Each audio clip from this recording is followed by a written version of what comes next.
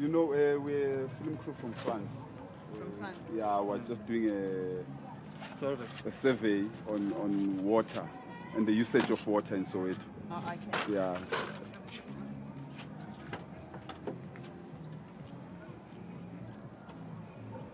And we're aware that you guys don't have prepaid meters, so we'd like to compare you guys and guys. yes, and how you use your water. But maybe we'd like to speak with the household of the owner. Householder? Yeah. It's my grandmother, Yes. but she can't understand English. It's fine. It's fine. Are you happy with that? Decide today for the sake of equipment, I guess. Excuse me? I'm saying we'll sit this side of the table, not that side. Yes.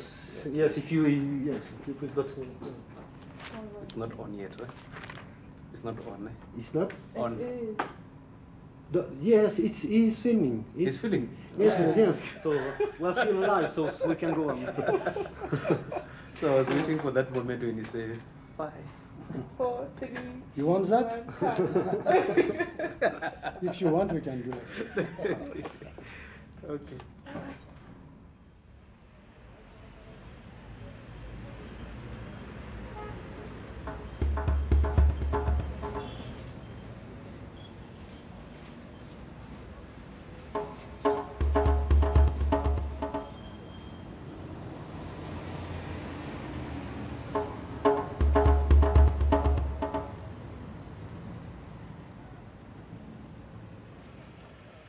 The aim of this project, funded by the Agence Française de Développement, is to replace Soweto's entire secondary network and to install new water meters in each household.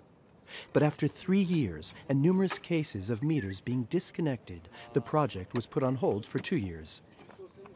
What happened? Why did such a technically straightforward project lead to so much debate, friction, conflict, and questions? And in the end, was it a failure or a success? What are the political, social, and economic implications?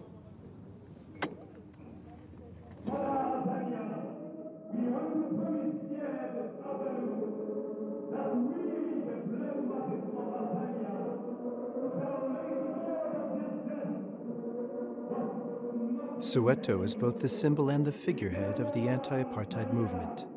In the 70s, township residents boycotted payment to the state for water, electricity, and rent. Their aim, and one they almost achieved, was to bankrupt the segregationist state.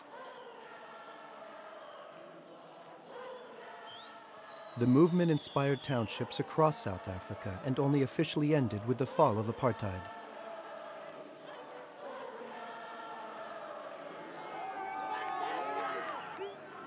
That is the man who the world has been waiting to see. His first public appearance in nearly 3 decades.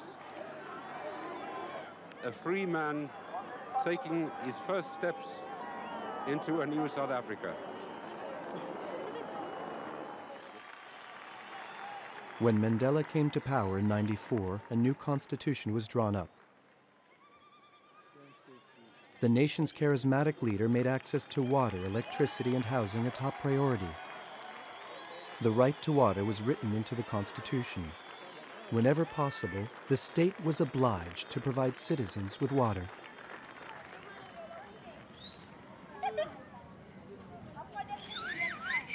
Après 1994 et la fin de l'apartheid, le premier défi, c'était évidemment de réintégrer les populations noires dans la société, de les sortir de la pauvreté, et de leur permettre d'accéder aux services de base, le logement décent, l'éducation, la santé, l'électricité, l'eau.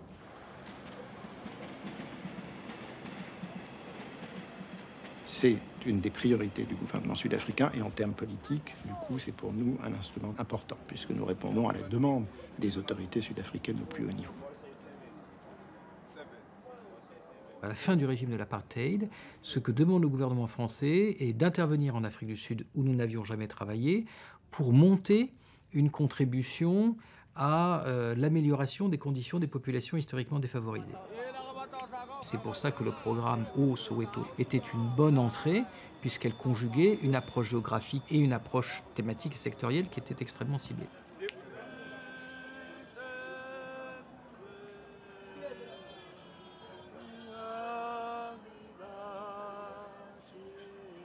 Some years later, the constitutional right to water became a reality. In the informal settlements, water is free and public taps are installed every 200 meters.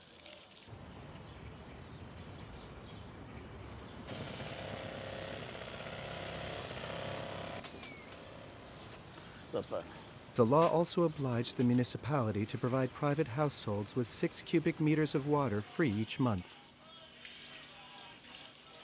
Any consumption beyond that amount is to be paid for. Another one for the beautiful guy. But the apartheid years' habit of refusing to pay for services is deeply ingrained in Soweto. Just one family in 6 paid for the surplus water they consume beyond the 6 cubic meters offered free of charge. There were 3 main things to be done as part of the project. The first one was infrastructure upgrade and rehabilitation. In other words, replacing old pipes that were perforated and leaking quite badly. Secondly, we went into the properties of each and every household that we were putting some intervention to do some internal plumbing. The third component then was to put in a prepaid meter to make sure that from that point on, the people on that property would be able to measure the water that they use and pay for it.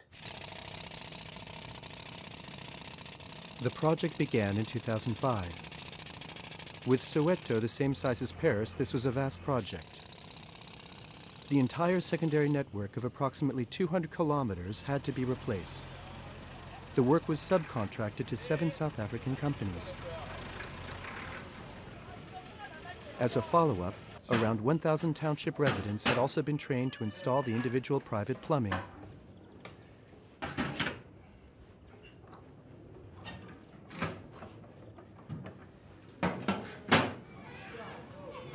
Phase 3 was the installation of prepay meters. Each of Soweto's 170,000 households is offered a prepaid meter in exchange for the cancellation of their debt over the past 3 years and the complete renovation of their plumbing.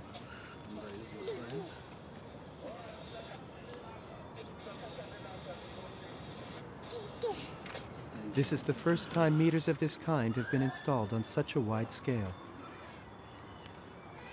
The meter works with the token.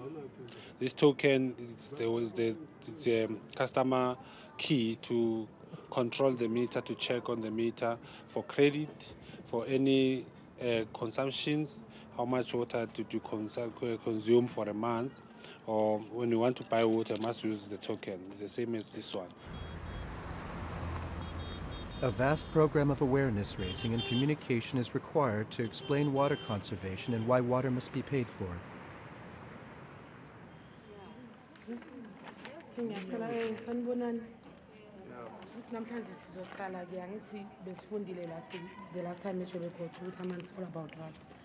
So convince abantu ama-meter are important ukuthi amanzi mancane vele la eSouth Africa.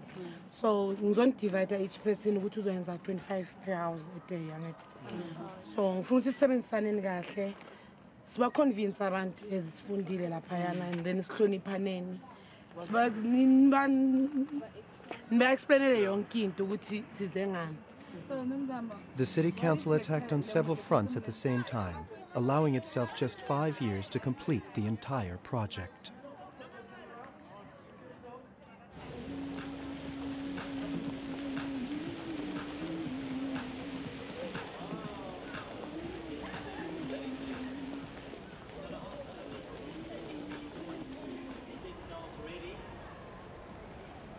The township has changed radically since the end of apartheid. Next to the informal settlements, one of Africa's largest shopping centers attracts clients from among the growing numbers of middle-class residents. But of the township's 1 million inhabitants, relatively few have joined the affluent society. Social inequalities have worsened with huge differences in earnings.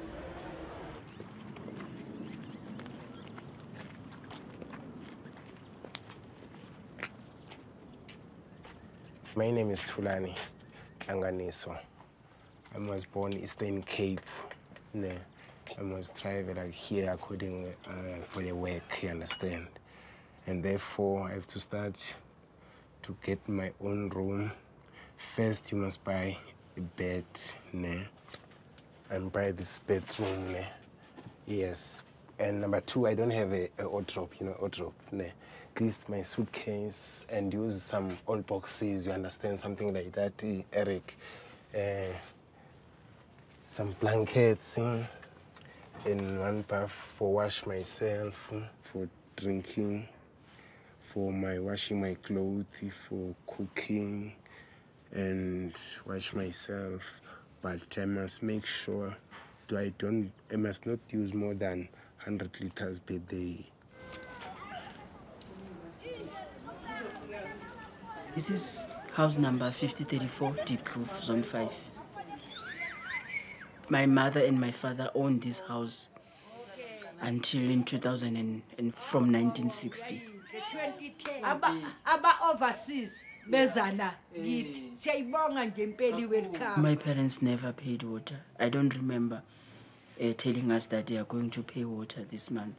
It was just free, to be honest. It was just free, as it is now, although we are supposed to pay.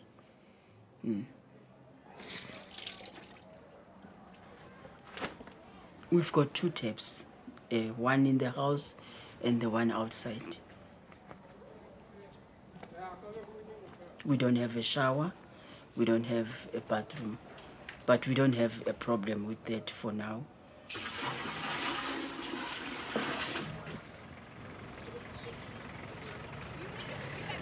When I first moved in, it was just an ordinary 3-bedroom and a dining room.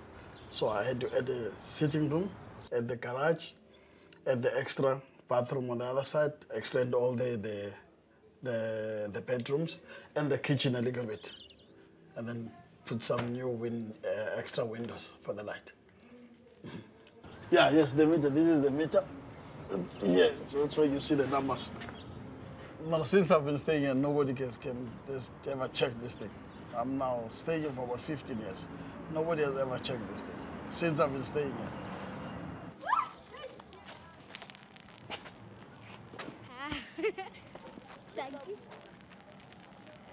When the project started, households were still being billed on a flat rate system that went back to the apartheid years. Monthly consumption was estimated at 20 cubic meters a month, although it was actually closer to 60 cubic meters. Technical and commercial losses due to the decrepit network and underbilling were estimated to be around 37%.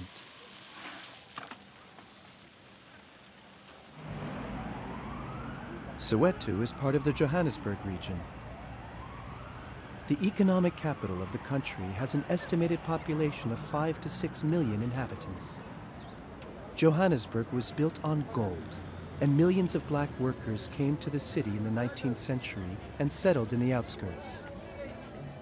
The heart of this wealthy modern city, once reserved for whites only, was made of gold. But without man's intervention, the rest would have been dust. Johannesburg has no rivers and no groundwater. The investigations and reports that have been done are saying that we could be facing a water shortage by year 2013. You know, so it's just, you know, so soon. It's if we don't do anything, you know, indeed we're gonna face a crisis. You know, so we have to do something.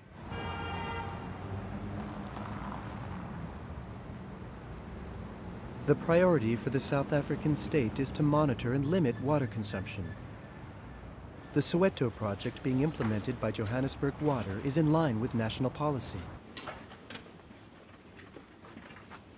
I actually operate at mostly strategic level. It is my primary role to actually develop strategy for the entity. About 60 people, I think there are more now. Okay, Johannesburg Water is a municipal-owned entity, and its main objective is to provide water and sanitation services through infrastructure development. We're also responsible for ensuring that the residents of the city have access to these services.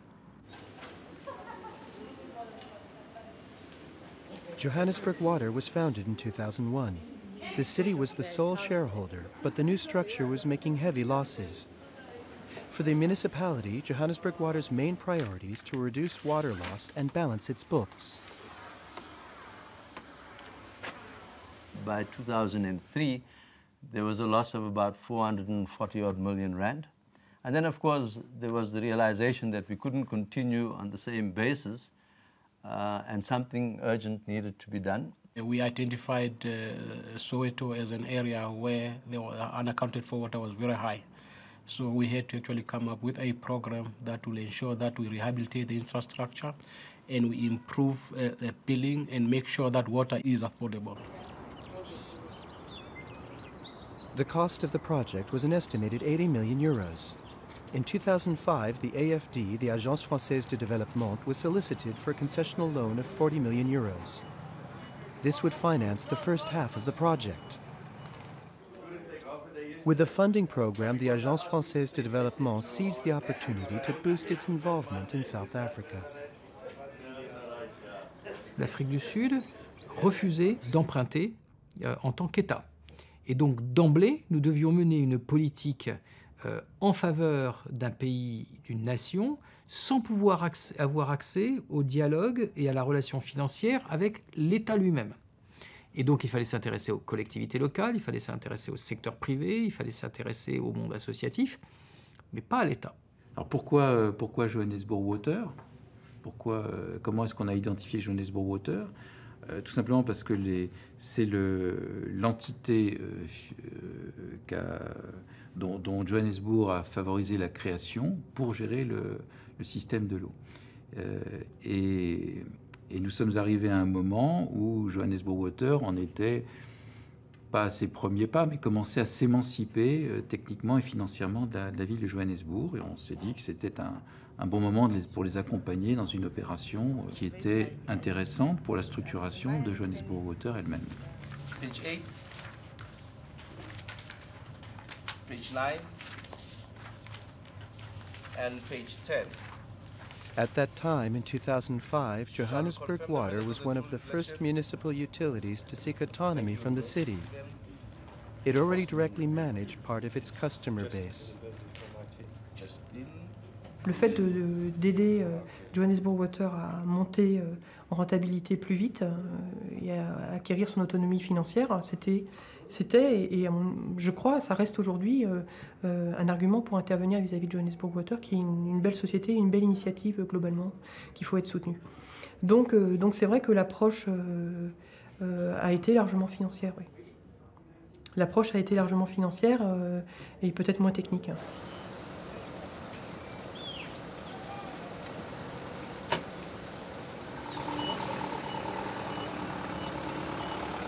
The development of the project and the strategy was crafted by Johannesburg Water.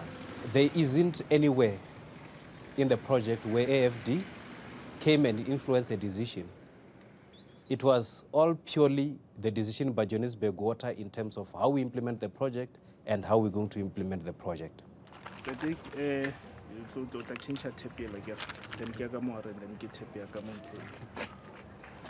can follow. The AFD loan was paid out in 2006. Johannesburg Water had already started work several months earlier. You can see we've closed the tap, but it's still leaking. We need to leave this house with a leak free. So now we also have to change it, put here a new brass tap.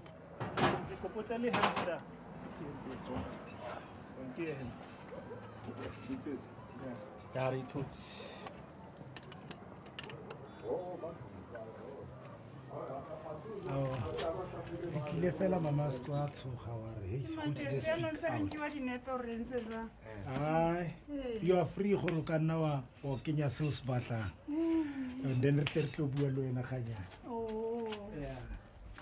we've employed 11 people from within this area of Soweto who are going to be doing the practical job on the ground. So these people have been employed from Soweto. We're not getting anybody from outside.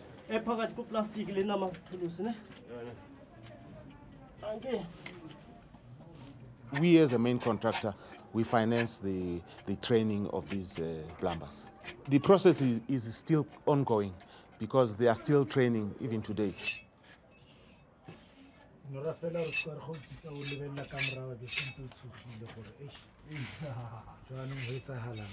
Previously, the contractor and the SMMEs were more concerned about production but sacrificing quality. That's why we had lots of problems coming to site. But now we've made sure that everything is done accordingly. Sharp.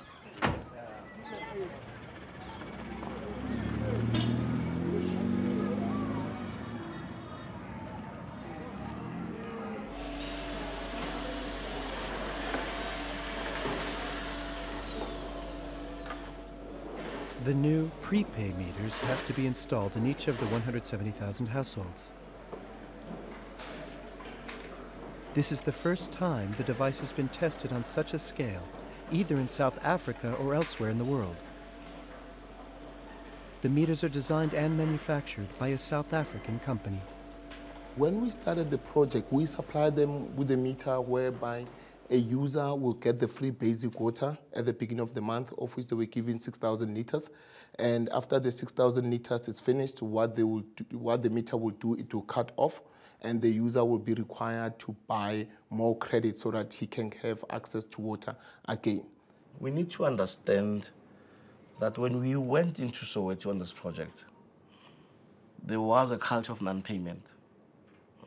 And coming up with a project to say, now you need to start paying, it's a completely different approach. Not only the technology, but just the culture to say, as from today, you will now need to start paying for water.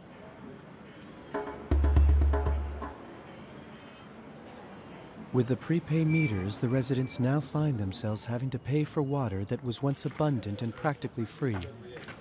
They now have to accept that consumption needs to be limited and that non-payment can result in supply being cut off, without any possible negotiations. So how did the residents react to the installations and the new system?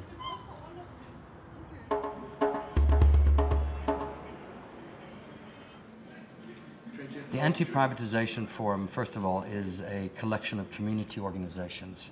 And our main objectives from the very beginning were to oppose the privatization of public services.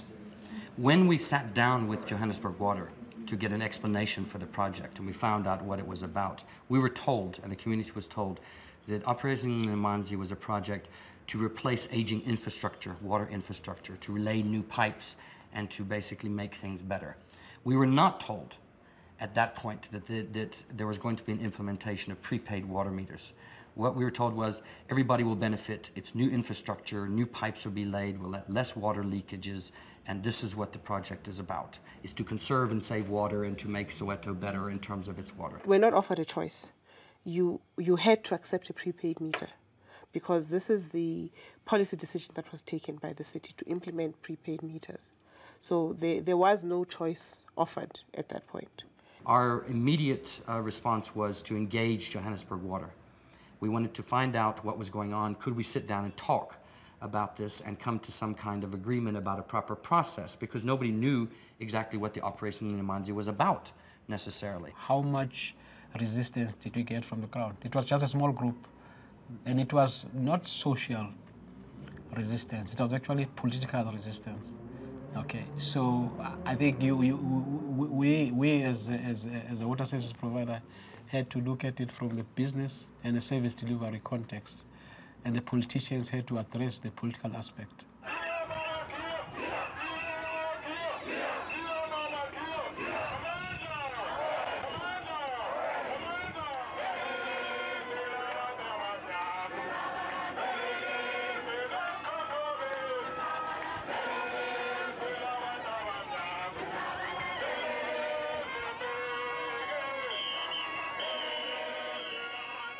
It had nothing to do necessarily with Operation Gcin'amanzi. It was because the Anti-Privatization Forum was already by that time considered to be a political organization that government did not like.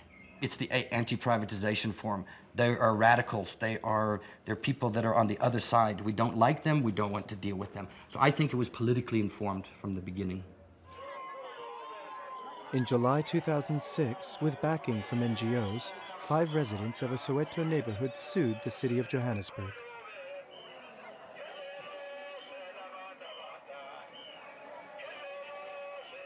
The demands were really about finding the free basic water policy unreasonable because it was insufficient to cover large households, and for prepayment water meters to be declared unlawful and unconstitutional.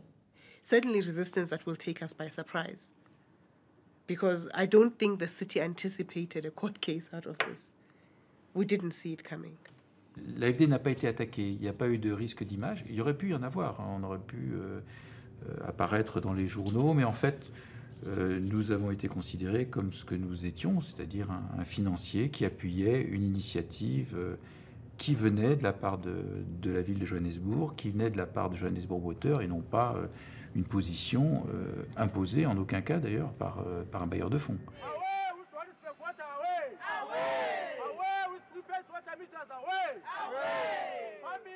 The first judgment in 2008 ruled in favor of the plaintiffs.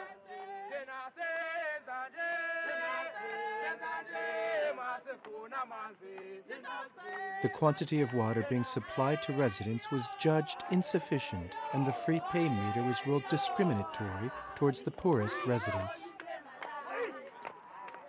Judge Tsoka saw it, and we felt that he very appropriately balanced all the legal questions and came out with a very, very good judgment. So there was widespread jubilation. We were happy, the community was happy, the APF was happy. One of the first things that happened is obviously political outrage. Nobody would want to be associated with the project that basically discriminates against the poor. So there were reputation issues to be managed around it. In that same week, we saw the water losses going up, because we track water losses on a day-to-day basis. Same week the judgment was made, our water losses were going down. In the same week, then they turned and faced south.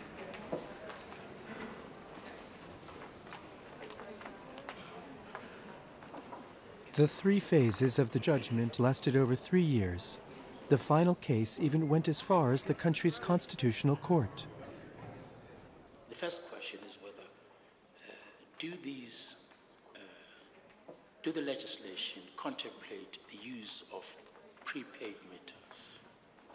Now, I think there's something to be said for the view that it does. The next question. In October 2009, it was judged that the metering system project was not unconstitutional, as the Constitution did not stipulate the kind of payment system to be used. The Constitutional Court also took into account the modifications Johannesburg Water had made after the first 2 court cases. They may not be part of a metered full pressure service. The Constitutional Court judgment was much more conservative than even the Supreme Court of Appeal judgment, which is quite rare in South Africa and in the relationship between the Constitutional Court and the Supreme Court. So we were shocked. We're still in a state of disbelief about it. So our attitude has been that it vindicates us in terms of an approach. It says we were not being discriminatory. This was a result of a well-thought-through process that was in the interest of the city, and it helps. But it doesn't win us the battle on the ground. That we still have to be able, we have to be prepared to walk hand in hand with our consumers on. The protests gained a lot of media coverage, and the court cases immediately galvanized residents. Almost half of the installed meters were bypassed. So this is my prepaid meter, which was taken out because I bought water and for 10 rands it didn't last.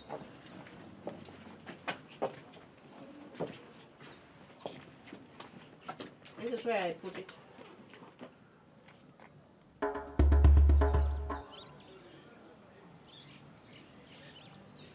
During this time, while waiting for the trials to end, work on the water supply and sanitation systems stopped in one neighborhood after another.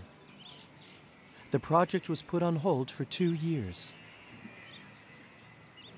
We needed to pay contractors in the order of about 90 million rand as a result of having to suspend or cancel contracts as a result of the suspension.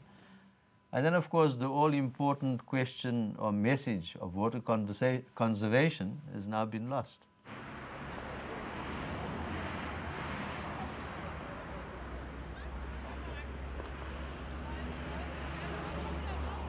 As soon as work began in 2005, a communication strategy was launched in the township. But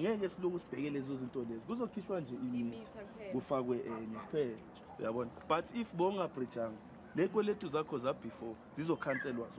could a continuation of the process have limited the negative fallout from the court cases?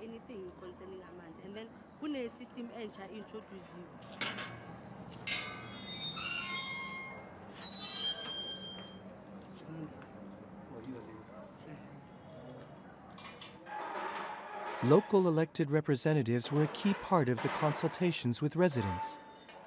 The councillors were charged with explaining the city's policy to the citizens and with communicating their grievances to the higher authorities.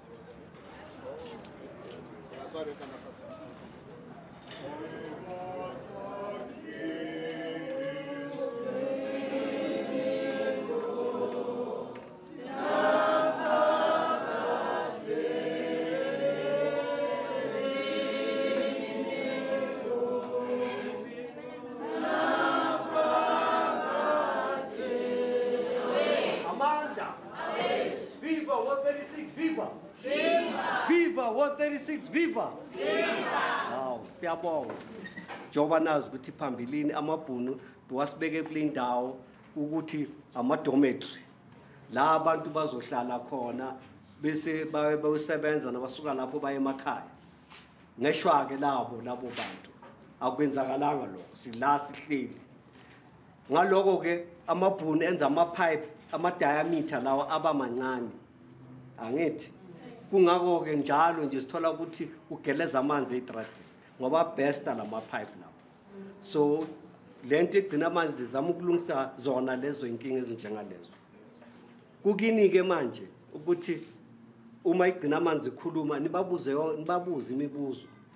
Nibuze nokuthi le inkinga lezi ezenzeke phambilini bazozilungisa kanjani. The councillors are going to be appointed by the political party. They're not going to be appointed by the people. So what does that do to their function? Who are they trying to please? Then the second question is, what can the councillors do? What powers do they have? What ability do they have to change things? Saturday and Sunday, after national months, every day, Saturday and Sunday, ne holiday. And I'm happy to call up at a Pumaran. Ebusuku masilela abantu asaza ubani bafike lapho bakhiphe lo mpompi or bavala amanzi ngaphandle since sibonakala uvuke kusena awuna amanzi wena. So ngithi inkinga ezifana nalezi mangabe zikhona with reference numbers ngicela ukuzithatha so that when you invite me again ku public meeting ngisho or wena ungifakazele ukuthi kwathatha isikhathi esingakanani ukuthi icazulule emva kokuthi uyinikele ngakithi. Angazi ukuthi inkinga ikuphi ngoba ngiyaqala ukuzwa ukuthi kunenkinga enjalo. What was missing in that implementation, which is the fact that you got information, but because we were running in parallel with the actual technical implementation already, even if you could come across problems, you couldn't decide, wait a minute, let's stop on the other side, which is what gave people the sense that we were just ignoring them and going ahead anyway. That was the problem. I don't believe that we actually spent a lot of time in terms of gaining a common understanding of what this whole issue is all about. It was seen as a technical intervention, and it probably was seen as something that was imposed on the people. So bengicela ukuthi siphakame sicele futhi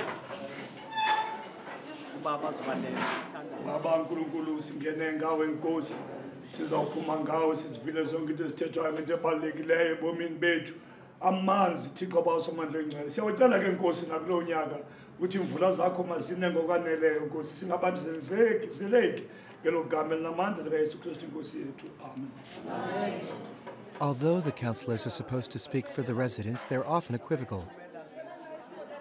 And as the work had already begun, the council wasn't really able to adapt the project to accommodate people's opinions, problems, and grievances. No doubt as a result, the residents did not feel involved with the project.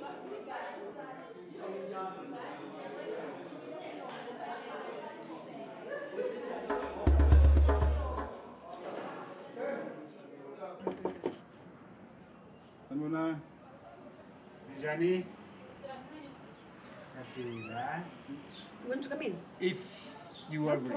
Oh, thanks a lot. Until this point, no study had been made of the actual impact on residents of this change of policy.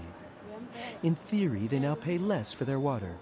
But in practice, the overwhelming majority find themselves having to pay for something that was once free. Can they afford it? Have they changed their water consumption habits? Are they limiting themselves, or are they now managing their water properly? How recently there's no water, and then when you go and buy it, it doesn't appear from the meter. So we didn't know whether the problem is from the meter or what.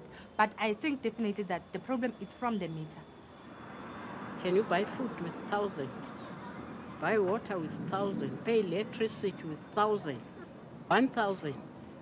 How much is electricity? How much is water? What about food? What about clothes? Nothing. Water prepaid meters. Hey, I need water, whatever, whether it's prepaid or not. But it's working for me. It is working for me. More restrictions, more restriction. Because when women do washings, you know, they used to leave the tap open. But now, we can't do that because it's really expensive. For instance, I think it matters to pay because it helps us to get the clean water. Then whatever, maybe if there's a storage blockage, you can call the Rand Water to come and fix the water for us. Everything they do, they need to use maybe petrol to drive to where we are, so it needs money. So also for us, it also makes us to make our country a much better country, because if you don't pay for services, there won't be service delivery. So if you pay for services, it's better, the services can be improved and much better.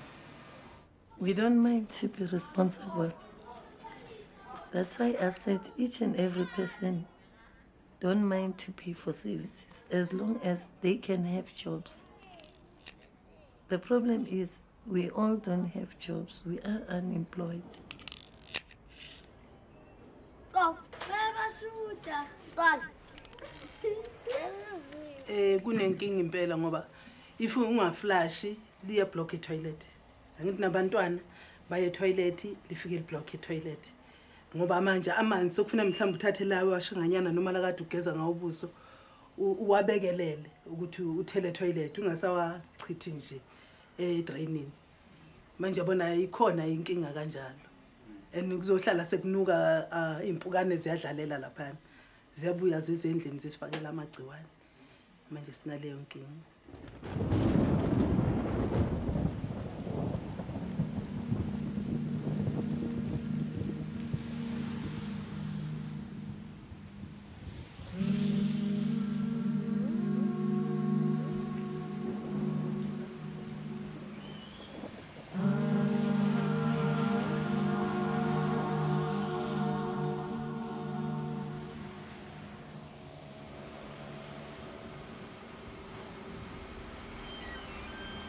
With the first part of the AFD-funded project completed, Johannesburg Water was satisfied with the results.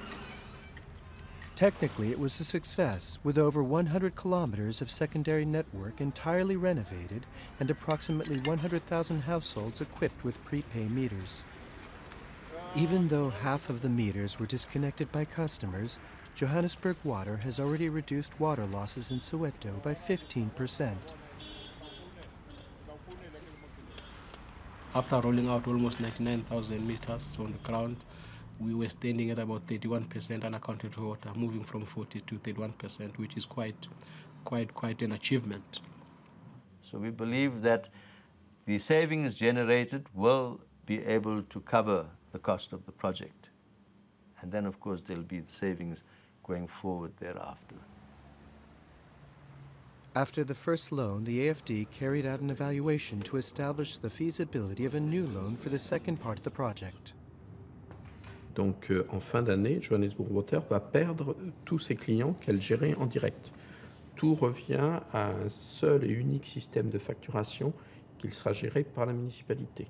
On ne peut que le regretter parce que ça introduit en fait une dichotomie entre une structure institutionnelle qui aujourd'hui n'est plus très cohérente. Il n'est pas dommageable pour le projet qui repose essentiellement sur l'économie que l'on va réaliser sur la ressource en eau. Donc on a pu vérifier déjà qu'on avait des gains potentiels énormes, mais qui n'étaient pas tout à fait à la hauteur de ce qu'espérait obtenir Johannesburg Water.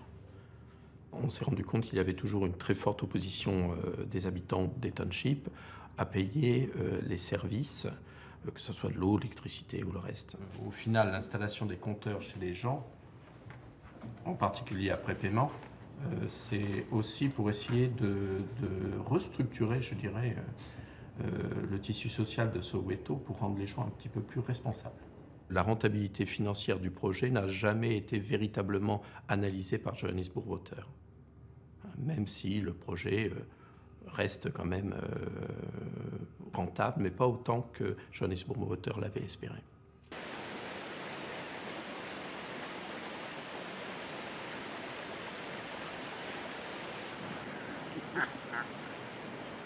Nous sommes confrontés à des sociétés d'eau partout dans le monde qui sont exsangues financièrement et donc qui ne peuvent pas assurer le service.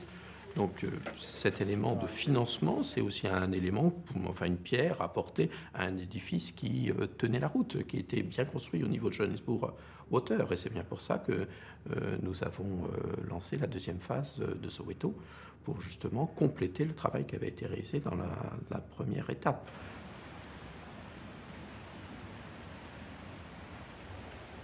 The participation of the AFD raises various questions about the role of the financial supporters.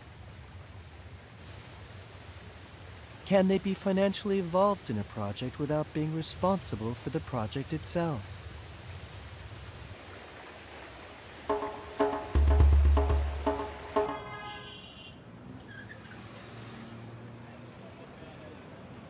In 2010, the AFD approved a new loan of 56 million euros for the second and final part of the project.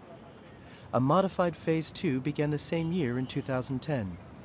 The Johannesburg Council incorporated various propositions from the project's opponents.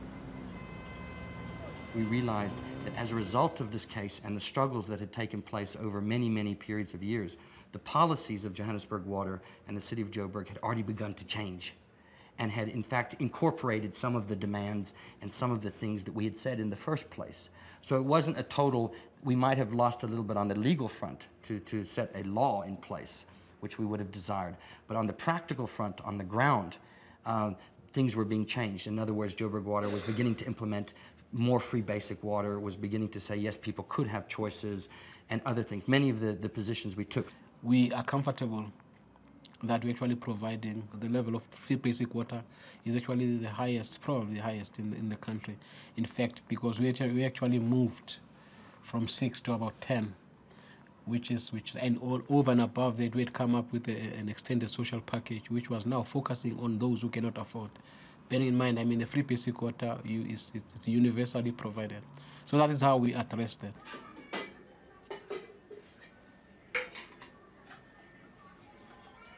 Customers with unpaid bills no longer have their water cut off without warning, and more attention is paid to social circumstances. The prepay meter has lost some of its negative connotations. Mangabe 6,000 liters as in 4 days, and then I said, "Pay la supplement." Okay. Yeah, so now maybe it's about to bypass. No, just make a note right now on that form. In spring 2010, Johannesburg Water presents the modified project to the residents. And then we have new programs that we are going to install to our new meters. If your meter is not bypassed, we are going to install a software. Number 1078. 1078. Ha ile gore dintho le etsa ntho tse right mo locationeng go tla ba right, but if ever ntho le etsang e tla lwantsha batho le nna ke kena gona mo groupung e lwanang because re dula ka o fela nka se etse ke le one and nka se gane ke le one.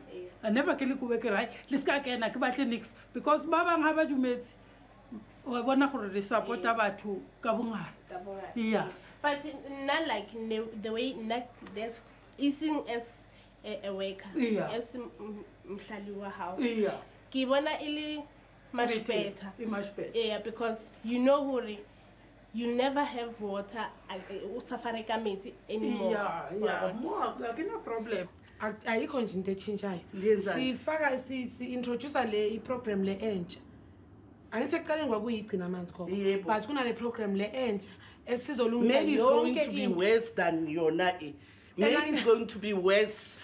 It's over worse than Gcin'amanzi. Angeke sibe worse gogo. Yabona gogo le ezongena manje. Why? Gogo le ezongena manje. Engcono ukudlula le. Lisho njalo. Wabona mali lisi interview lisho njalo one way. Nalaba bakuqala bathe kuzoba easy mama kube smooth. Bathole mina futhi bathole mina. Bengalita simphandi malenini Soweto ulang phuma khona Soweto ulang phuma khona Soweto ulang phuma khona Soweto ulang phuma khona ni bengalita simphandi. South Africa is classed among the world's 30 driest countries. South Africa's other major cities, including Durban or Cape Town, are facing the same problems of wastage of this vital resource. With the project in Soweto, the city of Johannesburg is pioneering an approach that may be developed on a much wider scale. The point that needs to be made is that this project is going to be implemented across the city. We are going to invest money and make sure that we go to other areas so that this is not seen as a Soweto program. But of course, it will be hard, to just, expect people to just accept, like that. People have to put a lot of education, raising awareness, let the people buy in.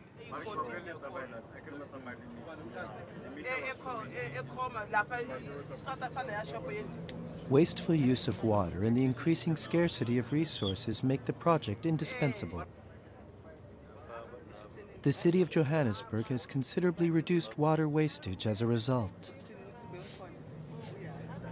But Johannesburg Water privileged a technical solution, namely with the use of prepay meters, whereas the problem was, to a great extent, a question of behavioral habits. The residents probably needed more time and consultation to help them accept the new constraints to their daily habits. We have made several requests to petitions and stuff to and so on, but nothing has happened. The only answer that we got at the time, it was because they were still constructing extension 4 and the last extension 6. That is why there was this problem. But that construction or development of such houses has been completed, but the problem remains because people are saying mostly prepaid meters here. So they do not understand why sometimes they don't have water when they actually buy water. So this is the challenge that we're having. And we hope you're coming here. Thanks for giving us the information, okay? We look into it. We started discussing it anyway, but we'll come back, okay? Oh, thanks. Thanks, man. Sure.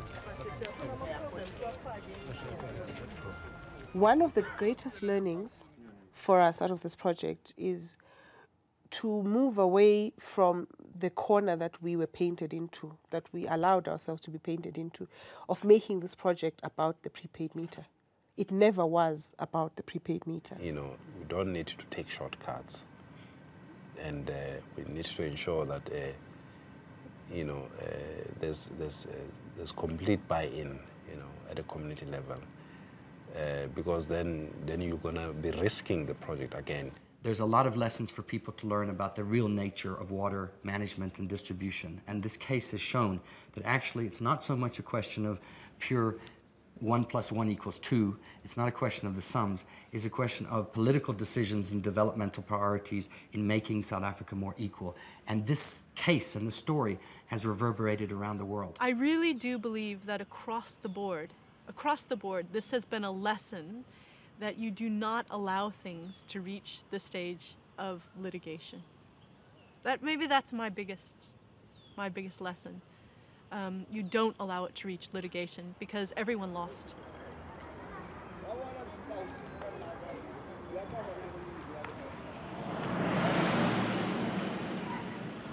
I think the fact that Joburg Water went through a number of very good quality project managers in a very short space of time, I think is indicative of the complexity of this project.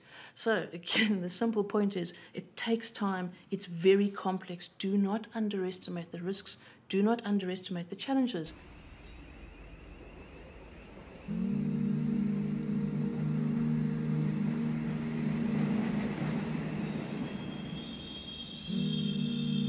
The story of this project is also a reflection of the new issues at stake and the new political and social structures emerging in a nation that is redefining itself.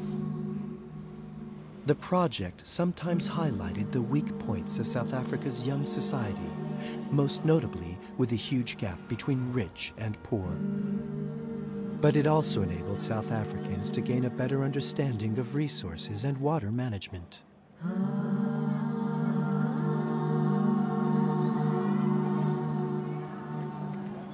So please, my face, don't show my face because look at it. She's tired. I'm really tired. No sleep. Straight. I did try to sleep. We were on the plane. Yeah. But we left on the first.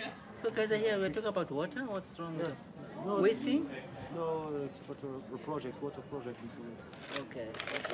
Which that will be the good thing, because it will educate people to understand how important water is. Yeah, because many people they just waste water like nobody's business.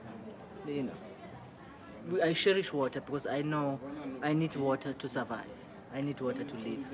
I can live without food, but with water you cannot. I'm for water, saving water. Yeah.